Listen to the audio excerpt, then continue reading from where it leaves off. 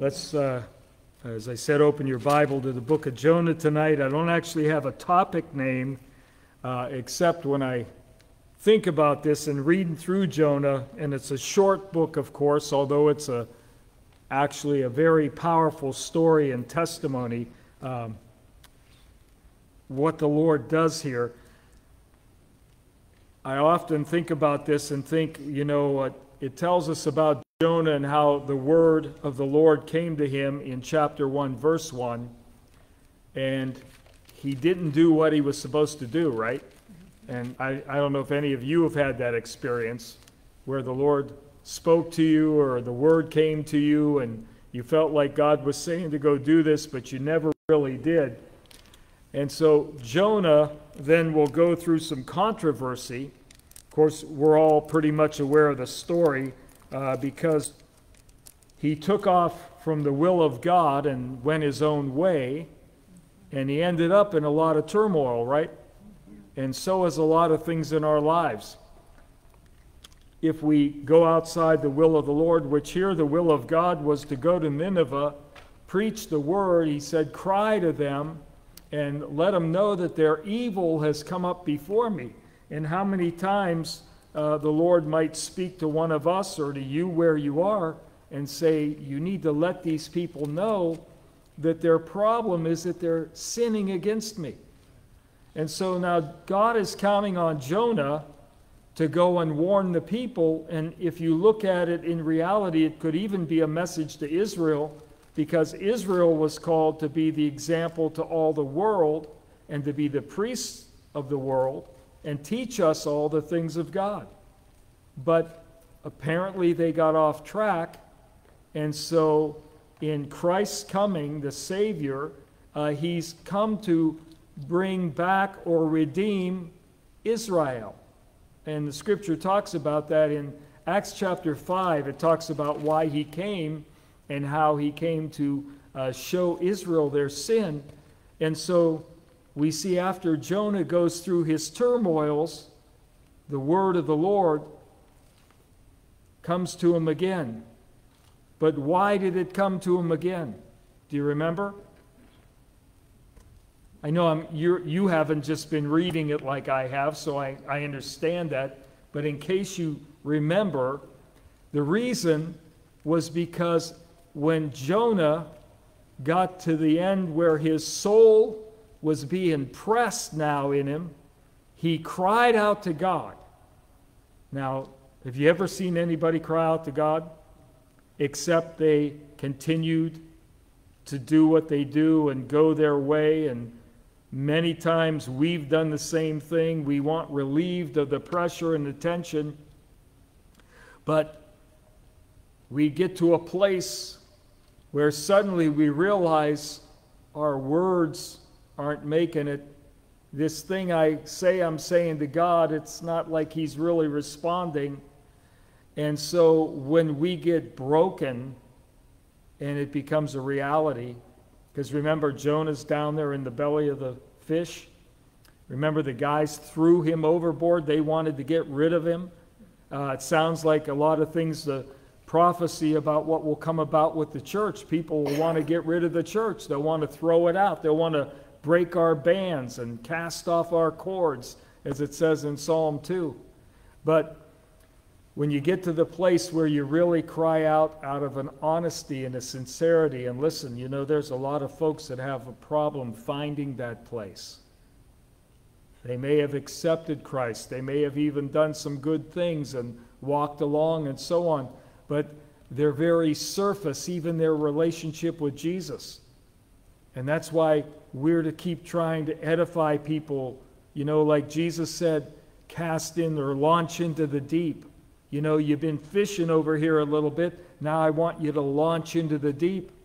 And so we see Jonah got thrown into the deep. Talks about the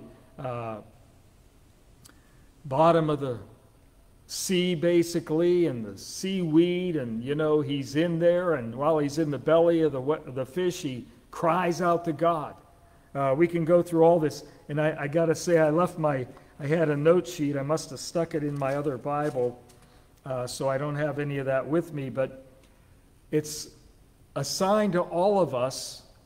Jonah went away from the will of God.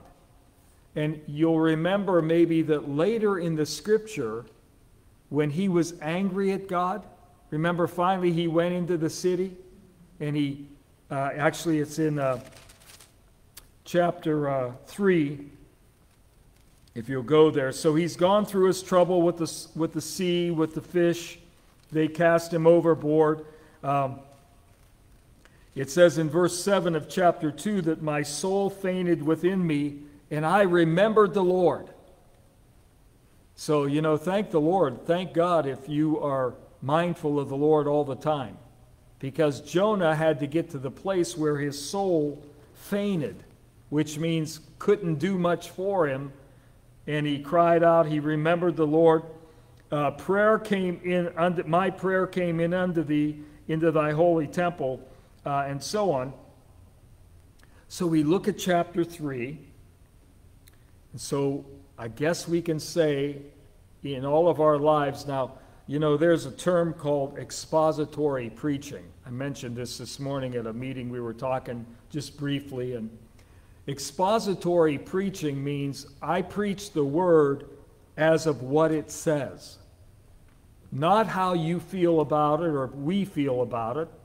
Not about your issue and what you're going through. But preach the word.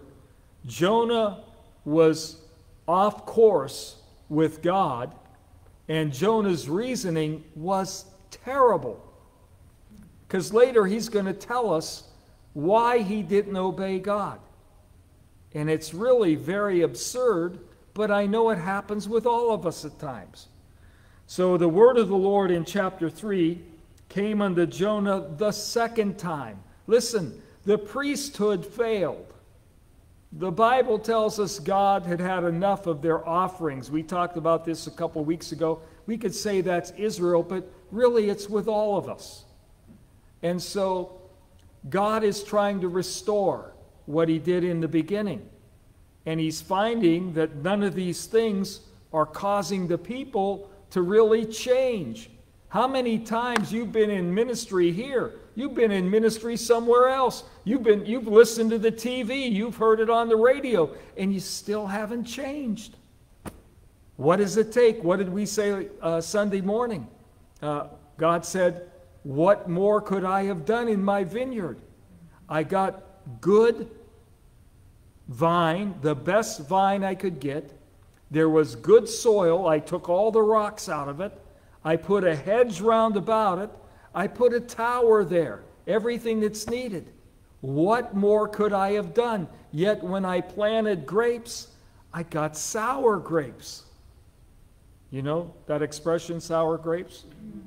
You talk to some people, that's all it is sour grapes. Well, listen, in the world, that's one thing.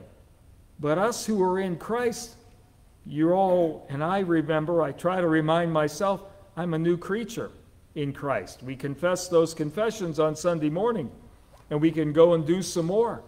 I'm a new creature. I'm not supposed to be like that anymore. I'm not supposed to be overrun by everything. I'm not supposed to, serve man, serve man, serve man. He says I'm a servant of God. You're a servant of God. And we serve him first, right? So the word came a second time. So is it a representation of God calling his people again? Come on, I gave you the word. I'm going to give it to you again now when you finally cried out to me. But then we go all through history. It's for all of us. So you can relate it anywhere. The word of the Lord came unto Jonah the second time, saying, Arise, go to Nineveh. In the first calling of Jonah, verse 2 of chapter 1, he said, Arise, go to Nineveh, that great city, and cry against it, for their wickedness has come up before me. In chapter 3, he's saying, I'm giving it to you again, Jonah. Arise, go unto Nineveh, that great city, and preach unto it the preaching that I bid you. In other words, don't go into the city and say what you're moved by your emotions, or the grandeur of everything there, or, the fear of the king. He said, go and preach what I give you to preach. And in the churches, that's a failure of a lot of us. We're not preaching what he gave us to preach. We're preaching nice messages.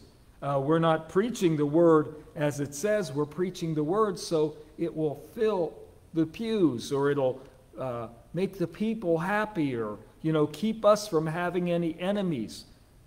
So he said, preach unto it the preaching that I bid thee. And so Jonah arose. He went to Nineveh. It was a great and exceeding city. They talk about how big it was and so on, 120,000 people or so.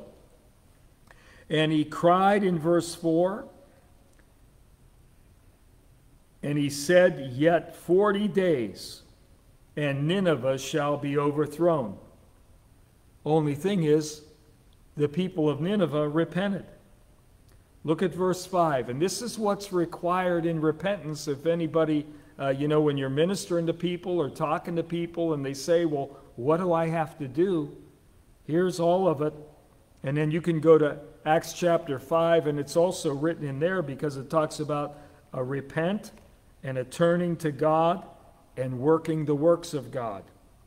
So the people of Nineveh, they believed God. Of course, that's the first thing to our salvation, right? We have to believe God. And they proclaimed a fast. In other words, they put that into action. They did works to go along with what they believed. They believed God and proclaimed a fast, and they put on sackcloth, from the greatest of them even to the least of them. For the word came unto the king of Nineveh. What's the word? The word is that preaching that I bid thee, back there in verse 2. So that word got to the king. You remember all this, I know you do, and I'm going through it, but I just kept reading through this and thinking how much of this is where we really are right now. And if it didn't apply to us whatsoever, the fact is there's a heart motive here with Jonah. You remember in the end, Jonah's mad at God, right? You ever been mad at God? Think about that. Mad at God. And we all have done it in one way or another. Maybe not everybody, maybe I shouldn't say all, but most all have done that at one point or another because it didn't go the way we thought. So God gave Jonah the message and said, go cry to them about this and so on. And so Jonah is thinking, well, in the 40 days, the city's going to be destroyed. It's going to be overthrown. But they threw a monkey wrench into it all. So Jonah already had his heart set on this. In the end here, Jonah's mad at God because, and what does he say?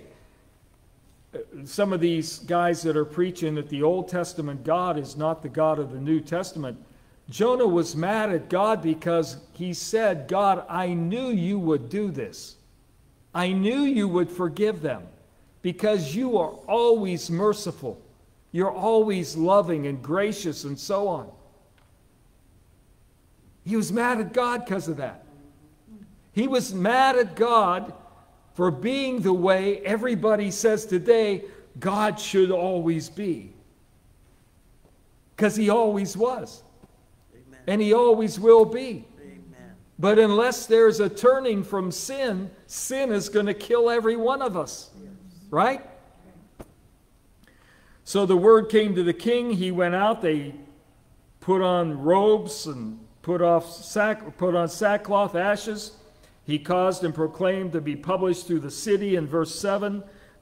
Nobody's going to eat or take food and drink. Then in verse 8 it says, but let man and beast be covered with sackcloth and cry mightily unto God. And you know, a lot of times we want things to change so bad, and all we really have to do is cry out to God. And if God is not going to change him, he's going to give you such a peace where you are, you will understand this is God. And, you know, we've all had this happen with people we love and that aren't with us anymore and so on.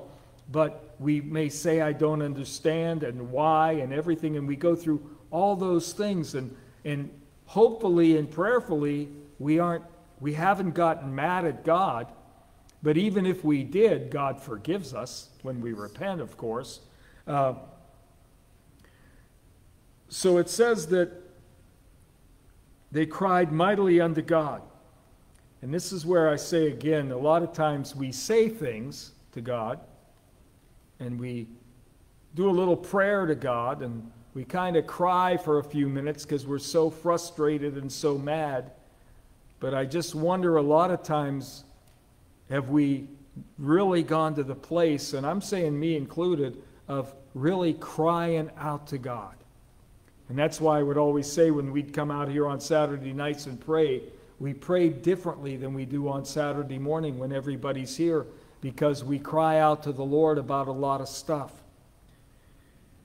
And we bring up things that maybe people might not, like, gee, why would you pray that? Or why would you say that? Because it's the same thing as what we read in a lot of the Scripture. And remember, there are things God said here about in certain places that you're not to pray for them about that. Just leave it. God's going to have to do what he's going to do. So, it says, yea, let them, in verse 8, turn every one from his evil way. Now, what would happen in our country if from the president to the CIA to the FBI to the representatives and the senators and so on, and the police departments and everybody doing everything, there was a decree made that every one of you, I want you to turn from your evil way and from the violence that is in your hands, which represents being in your hearts, the wickedness that's in you. This would take a real crying out. It wouldn't be just somebody saying, well, I'm not going to do evil anymore and I'm not going to murder anymore. That wouldn't cut it. And a lot of times that's what we've done and said we repented of something. In reality, we haven't repented like it talks about here. A real crying out. So he says, let every man and beast be covered and cry mightily. Let them that turn everyone from his evil way.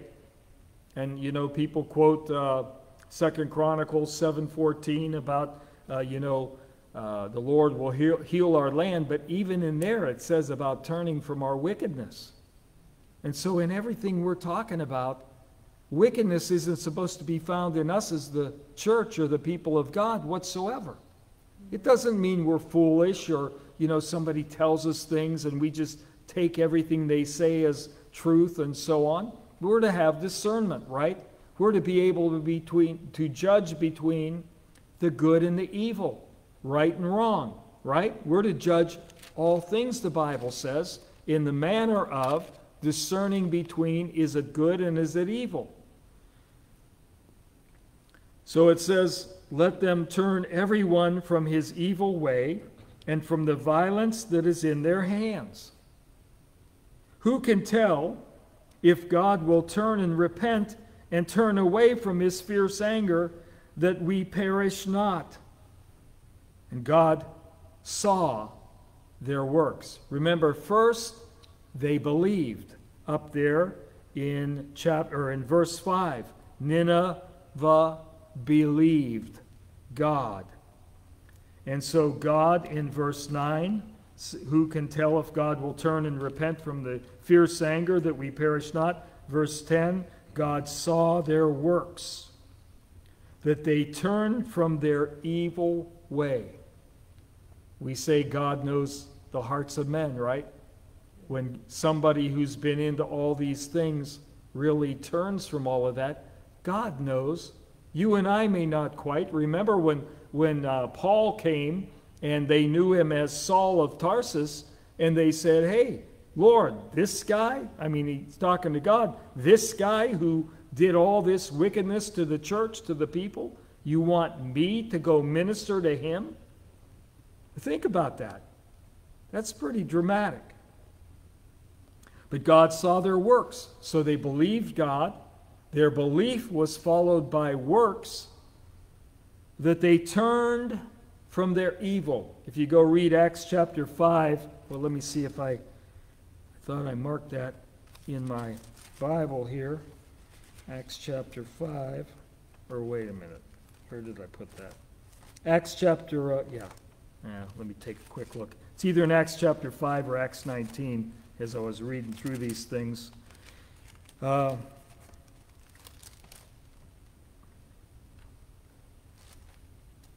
Acts 26, I'm sorry.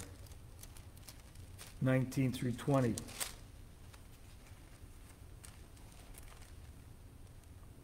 Yeah, Acts chapter 26, verse 19, Paul says, "Whereunto, O King Agrippa, I was not disobedient unto the heavenly vision, but showed first unto them at Damascus and at Jerusalem and throughout all the coasts of Judea, and then to the Gentiles." Thank the Lord, it was then to us, right? "Then to the Gentiles that they should repent and turn to God and do works meet for repentance." Listen, this is all through the gospel. Anybody who tells you anything other than this is not telling you the truth. Old Testament, New Testament, it's always the same. So here we are, they believed God in Jonah chapter 2. And again, I'm sorry for, I was reading in Acts chapter 5 also. Acts 26, verse 19 through 20, if you didn't get that. So God saw their works. They had believed God, and then their works followed, that they turned from their evil, and God repented of the evil that he had said that he would do unto them, and he did it not. Now, I don't know if you can think of examples of this, but in every one of our lives, remember, we were under the curse of the law. We were living under, in Hebrews, it talks about the bondage of the fear of death. And yet, because you and I repented and believed God and began to do the works that he required, the same thing has been done for us. God has repented of what would have overtaken us. He saved us from it, right? The judgments, the troubles, all the things that go with sin. He's freed us from all of that. So in actuality, because of our obedience, he's repented of what he decreed would come upon us if we continued where we were. Man, that's enough to praise God for right there. But it displeased Jonah exceedingly in chapter 4. Now, what's the proof of who we are? Did you ever just want somebody to get it? Lord, give it to them. God, I hope they get what's coming to them. You're in conversation and, suddenly it looks like they're getting blessed. Well, yeah, I just hope they get what they got coming to them. I know now, a couple of times you guys shook your heads. No, that's not me. All of a sudden, are you going to admit that it's us? If you think I haven't done it, I've done it. Probably only once. That's not true. But it displeased Jonah exceedingly, and he was very angry. And he prayed to the Lord and said, I pray thee, O Lord, was not this my saying? Like, God, didn't I do what you told me to do? Was not this my saying when I was yet in my country? In other words, that's what you told me back there when you called me before I ever tried to evade going to Nineveh and so on, and got thrown in the water, swallowed by the fish, spit up on the ground because I finally cried out to God, and God heard me, and God spoke to the fish and said, spew him out on the ground where he's supposed to be. Remember, the fish could have spit him up anywhere, but he took him to where he was supposed to go and spit him up, right? while I was yet in my country. Therefore, now listen, he's confessing here, therefore I fled before unto Tarshish, for I knew that thou art a gracious God and merciful, slow to anger, and of great kindness, and repentest thee of the evil. You know what's a good thing here? Jonah knew the Lord. I wonder, do we know the Lord like this? And Jonah knew the Lord, and he still got mad. Think about that. He knew his personality. He knew his character. He knew what God would or could or might do, and that's what made him mad. Why didn't you thumbscrew him? Why didn't you put him down? Gee, I just had a thought. Of course, a lot of dealing with the Israel trips and the various things right now and people and so on, but our very first Israel trip, back in 1976, there were 7 of us that went. We met up with another group, traveled with them and so on, and there was an explosion outside our hotel, a pipe bomb, because there was some controversy way back then. Remember, we were only 3 years from the war, the 73 war. So the pipe bomb goes off, shrapnel hits my hotel room, which is, we had the presidential suite, my brother and I, and of course everybody was upset with us. We had couches and refrigerators and all this other stuff, and they had regular rooms, and that's where I told you about the story where I hung my socks in the window to dry. And little did I know that my window faced the front of the hotel where the walkway was. And we're walking back from the day, and there's my socks hanging in the window. That was my first venture in an airplane and traveling, so I wasn't too smart back then. But anyway, so shrapnel hit our window, and we all dove down on the ground and crawled out in the hallway. Well, the other group that was with us, after that, the head guy started saying some really crazy things, and our pastor at the time got kind of mad, and he blurted back at him and so on. And so we were walking down the hallway after this, and he's kind of told this guy off, and we're walking along, and I'm going, way to go, way to go. And he turned to me and said, I need to go back and apologize. And I went, what? I didn't think you needed to apologize for anything. I think you were totally right. He said, no, I need to go back and apologize. I shouldn't have done that. And he did. He turned around and went back and apologized. I was mad. I thought, man, you really showed him. You really put it to him. Now, I was 19 years old at the time, or maybe I just turned 20. I don't remember. But so this was all new to me in the first place. I'm reading my Bible. I'm not sure how we're supposed to respond or how you're supposed to treat things or anything like that. Over the years, I hope I've learned a little bit not to act like that. But so I understand this. He said, I knew. I fled before to Tarshish because I knew you're a gracious God. In other words, he's going to Tarshish because he's saying God isn't going to do this. He loves these people too much. And then he shows up some more. So therefore, he says in verse 3, therefore now, O Lord, take, I beseech thee, my life from me, for it's better for me to die than to live. You embarrassed me, God. I went and proclaimed this, and now it's not happening. We should be glad it's not happening. A lot of times when you have those thoughts, man, they deserve this and they deserve that. Do we remember what we deserved? And do we remember sometimes even now some of the things we do and what we really deserve that God never gives us because he loves us? So take my life from me. It's better for me to die than to live. Then said the Lord, doest thou well to be angry? I pray these words come to us all the time when you get to this place. That the Holy Spirit just brings us back. Is it good that you're mad right now? Is it good that you feel vindictiveness? Is it good that you feel you need to avenge yourself? When I said, I'm the avenger, God says I'm the avenger. Doest thou well to be angry? Hey, Jonah, is it a good thing that you're mad that I spared these people? So Jonah went out of the city, sat on the east side of the city, and there made him a booth, sat under it in the shadow till he might see what would become of the city. So he's still hoping judgment is going to come.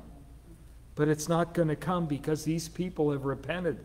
And then you have to ask yourself, does Jonah understand repentance like this? Or is he sort of, even though he knows the Lord, in his heart, is there areas, well, I've never repented like that. I've never, gone into sackcloth and ashes like that. And, when we talk about praying for somebody that we really want to see the Lord work in, are we willing to do that in some areas? To go that deep? So he made a booth, went out and sat under it on the east side of the city to see what would happen to the city. And the Lord God prepared a gourd. You're all familiar with this. I know you remember it. And made it to come up over Jonah. In some of the, in my notes, I had some of the NLT version to where it doesn't say really a gourd. It says a vine came up over him and so on with great big leaves that shaded him and so on.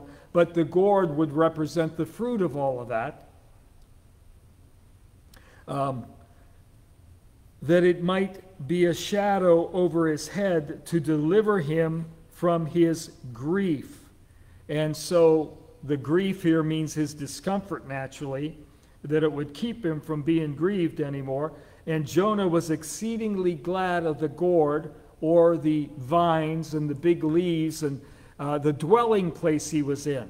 So you could kind of say, well, let me finish. We'll go a little further. I'll go back and say what that is. So God in verse 7 prepared a worm when the morning rose the next day, and it smote the gourd that it withered. So the worm came and bit into the gourd. It ate up the fruit. I think we talked about that Sunday morning with the vine, right? The vineyard and planting grass, and about keeping the vermin out, right?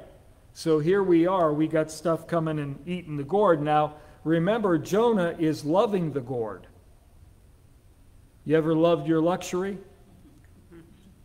You ever love your free time? Ever love your private time, I guess we could say, and somebody disrupts it because they're in trouble? He's loving the gourd. He's loving the vine. He's loving that his discomfort, I'm at ease. Oh, and remember, there's a hot, windy day. It says that the hot wind came and so on. And so he's aggravated by that. And you have those days where it's kind of hard to breathe and you feel tacky because you're just perspiring and, you feel saturated in here. And he's saying, but now that the gourd is up, I'm comforted. Came to pass when the sun did arise that God prepared a vehement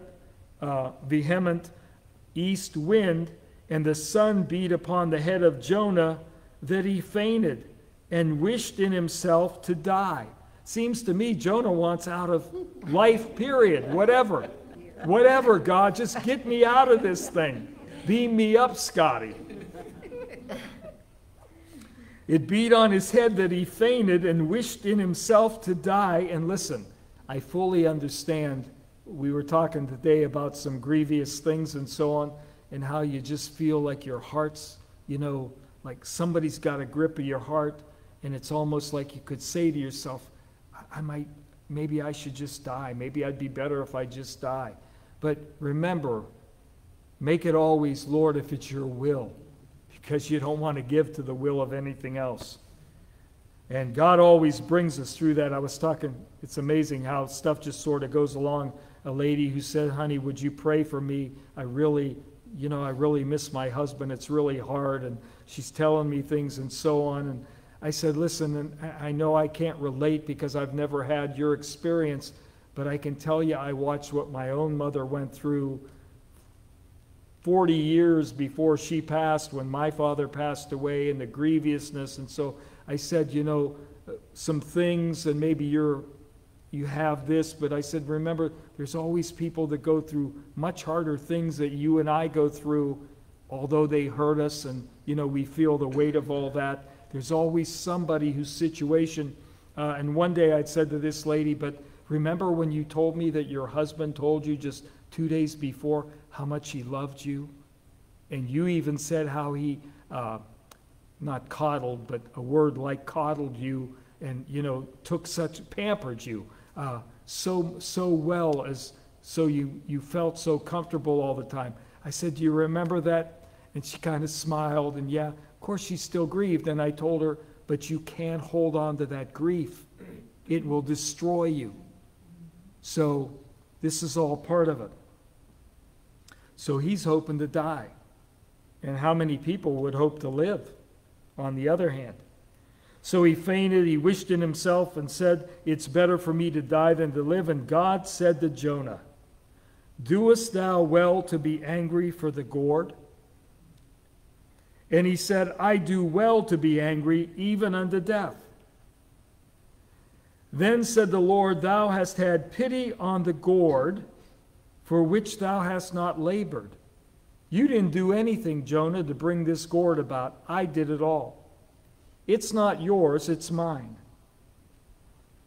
You've had pity on the gourd for which thou hast not labored, neither madest it grow, which came up in a night and perished in a night.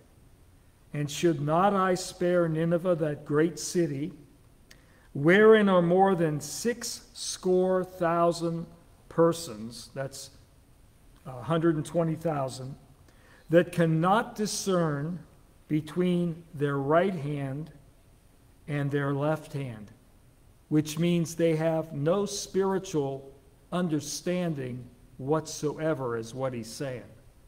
They have no discernment whatsoever. He said, you love that gourd. And you know, this happens with a lot of stuff. Do we love that comfort zone more than we love the people?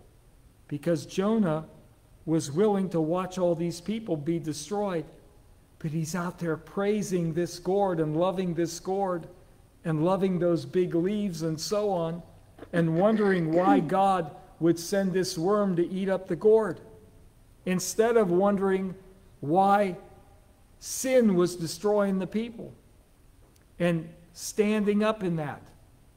Is this making sense? Yes. And with all of us, it's what can happen. We could be just like this. It's a warning to all of us. It's a warning to the priesthood. Remember, if this is to Israel, I gave you the word in the beginning. I've given you a second chance. Now do something with it, and so on. And for all of us, you may feel like we talk about people being called. They may have been called and they got off track, and God is calling us back. Here, let me give you again the word, only this time when you preach it, preach what I gave you to give them. Don't do what you did before, and don't go the way you went before. Because if you love the people, what I'm giving them is the best thing for them. Isn't that true? So don't love the comfort, because remember, that's what Jonah fell into. I'm being comforted by this vine. It's keeping me from the sun. You know, he was ready to faint and so on. And then all of a sudden it's destroyed. But he would rather have seen the people destroyed. I think we can also look at it in the sense of a system. Would we rather keep the system going, or would we rather save souls? Let's say church is an example. I know there's a lot of stuff, people saying, well, you shouldn't have a building, and well, there shouldn't be a pastor, and you know, Jesus didn't say pastor, and all this stuff going around, and you know, you should have home churches and cell groups and you know, group meetings, and you know, everybody's the same in the ministry and all this stuff, only we never see that anywhere in the order of God. God still has an order. But it means that we aren't, like we talked about the Sabbath a couple weeks ago, God created the Sabbath for man, not for man. He didn't create man to keep the Sabbath. He created the Sabbath because men need a day to rest. Men need a day to acknowledge the Lord and spend time with God and so on. And so it's not about you break the Sabbath, well, you deserve to die. No, the Sabbath was made for us so that we would have life, and if we'll obey it. So verse 11, God said, "And should not I spare Nineveh, that great city, wherein are more than 6,000 persons that cannot discern between, or 60,000 persons that cannot discern between their right hand and their left hand, and also much cattle." In other words, there's a life going on out here. In all this, to be very mindful all the time, no matter where somebody's coming from, there's still a soul. And if God would do this and spare them, anybody, we have loved ones, we say to them all the time, if you'll get right with God, things can change. They want things to change, but they don't want to get right with God. They want this life and so on, and they want to say heaven and so on, and they want to be accepted, but they aren't going the right way of the Lord. Nineveh would have been destroyed, except they believed God, right? They repented, and then they did the work of putting away their evil. I don't know, are you all still working on that? I mean, every day something happens where, oh my gosh, why would I think that? Why did I want to do that? I'm not going to let that word come out of my mouth. That goes on every day. We're all working on putting away evil, although we've been delivered and set free. Although we're new creations in Christ. Although we've been given a new heart. Although we've been given the mind of Christ. Although, we're renewing our mind through the reading of the Word. Although we have the Holy Spirit. We're the temples of the living God. Right? So, who should we not accept when they want to come? Like we had the one young lady come up a couple weeks ago and accept the Lord, and she immediately told me where she's coming from. Hey, that's all right.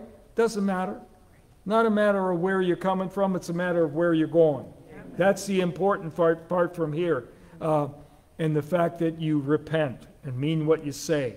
And sometimes I know that repentance is shallow in the beginning, right? I don't know how many of you, years later, like I said, this goes back a couple months ago, I said about, I'm thinking of things all of a sudden I did years ago and saying, Lord, if I never repented of that, I know it was before Christ. I know the Bible says you forgive, but I just want that clear from my conscience, that God forgive me for that now that I'm mindful of it. And the other thing that does is the devil can't use it against me because I know I confessed it. I know I'm forgiven. Yeah, I remember what went on. Do any of you remember evil you did? Huh. Sometimes you look at people and it's like you got to block them out because all the flashbacks of where we went and what we did and what they did and how this went. Thanks be to God for His forgiveness. So if America could get to the place of believing God, which would mean a lot of what America does wouldn't go on anymore because now they believe God, and then if they would repent, and then they would take all the evil doings of their hands, and when I say they, I mean all of us, and put them off, we might see God do a great and mighty thing. But if you're preaching how great the country is and how great the people are, and preaching in the church that you're just wonderful, you're glorious, God is so blessed to have you. How many of you would acknowledge, I guess maybe I shouldn't ask you to do this, I don't think God's so blessed to have me. Right? It's just like we use the old phrase that one of our old friends used to say, every family that comes to church is a bunch of new problems. God took us in. He took in all our problems. I talked about it Sunday when we talked about Jesus freeing us. He freed us of all of our problems. He took them all. Everything we should have been beat and whipped and judged for, He took it. Is that right? Yes. I don't know, humility. Is there really humility in the church? And, you know, we may say we're humble and we're, you know, you're so proud about being humble that you blow it. But we look at a lot of things and think, what has happened? We're more about the show. Do you know a couple guys put together some videos and they went around to these churches and they videotaped their Christmas programs? Oh my gosh. It wasn't about the humility of Jesus being born in the manger and the low settings of a cave there in Bethlehem and so on, and just crazy, crazy stuff. It's all become a production. Jesus didn't go around with a production, right? Why did they say this man, you know, preaches as one with authority? There was no show. It was the power of the word that came out of his mouth, the power of his life while he was with us, what he demonstrated, the healings, the miracles, everything else. Nobody did a show. There weren't dancers dancing and setting the stage for Jesus is going to come to the podium now and everything else.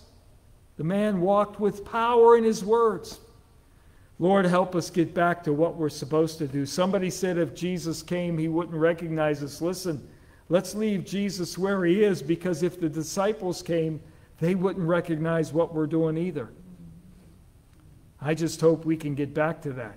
Preaching the word, the gospel. God said to Jonah, and preach that unto them the preaching that I bid thee. In other words, don't make it up. Don't try to make it fit everybody. When I said, you know, not looking on their faces. I can love all of you. You can all love me. You could get a message from God and be afraid to say it because, well, you're so-and-so, or they're my friend, or they're my neighbor, or that's my sister-in-law, all that kind of stuff. And we're not supposed to do that. We're to speak the word, right? Speak the truth in love. Because we love, we speak the truth. So I don't know, we went through a lot of that in Jonah tonight. I hope you got that. Did I go back and read what it said there? And I did in Acts 26, right? Yes. I read that, so remember that. It's always about repent, or believe, repent, and work. There's works. Maybe I said this here. I don't know. I've been in 2 or 3 meetings with people here since Sunday, but a guy preached a message and said God always called people that were working. He called Moses, who was shepherding the sheep. He called David, who was tending to the sheep. And he went on. And he said God never called anybody who was lazy. Everybody he called was busy with stuff. And they dropped what they were doing and came and served him. Where do you think people got this pyramid program thing, where you always want to get people that are busy, that have companies, that are known to get things done? You get them involved, they'll get it done for you. And so you tell them, here's the product. You go do whatever you have to do to get them to know the product, understand the product, spend time with them and teach them. Because once they get it, they'll go share it and they will make you lots of money. And here we are, we've got the prize of all prizes, the gospel, the way to the kingdom, the way to eternal life. We need some busy people about the gospel and see them share the gospel so that other people come in. Amen? The harvest is ready, he said, but the laborers are few. Amen. Well, Father, I thank you for this night. Thank you for your word. Lord, you are so good. And this word is life in our members. Whether it lays us out, whether it picks us up, whether it moves us over, whether it seals our mouth shut or causes us to proclaim. Lord, the word is good, and thank you for it. I just pray everybody tonight that's here and everybody maybe that'll hear this message, listen, if you're in Christ, don't sit on what God has given you. Don't let bitterness come into your life like it was sort of doing here with Jonah, to where he was angry with God for saving somebody's soul. Thank God that he takes the worst and the least, because you and I might have been some of them, and he saves them. He doesn't destroy us. His mercy, his compassion, like Jonah said, I knew thou art gracious and merciful and slow to anger, of great kindness, and you repent of what evil you were going to allow to come upon people when they turn from their wickedness. Thanks be to God. May the Lord bless you where you are, and get involved in his work and do the gospel, and God will do you very good. Amen. God bless.